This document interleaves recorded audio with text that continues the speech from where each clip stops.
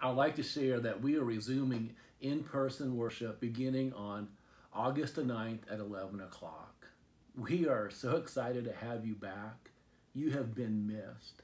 And to be honest, we've enjoyed the services we've had, but it's been strange preaching and teaching and speaking to an empty sanctuary. Your energy has been missed, and we are so looking forward to you being back on this Sunday. We do want to remind you that if you feel uncomfortable being in person, we will continue with online streaming. And we do want to encourage those who are in the vulnerable stage to stay home and continue to watch us online.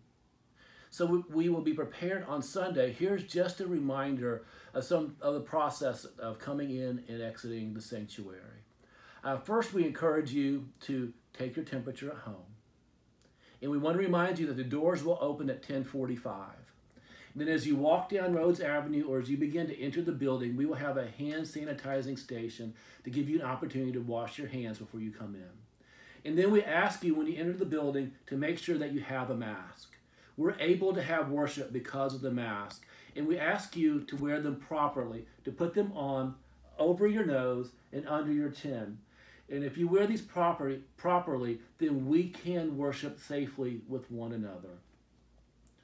We do encourage you to stay socially distanced at 6 feet apart and to please follow the directions and the guidelines of our ushers as you enter the sanctuary and as you exit the sanctuary.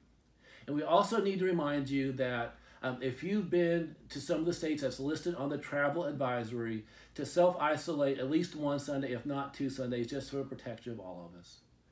I know that's a lot to ask and there's a lot happening, but through these policies, it allows us to worship at low risk.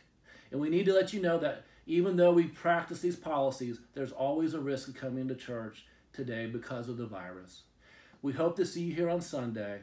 Have a good week, and we will see you in worship in person or online this Sunday.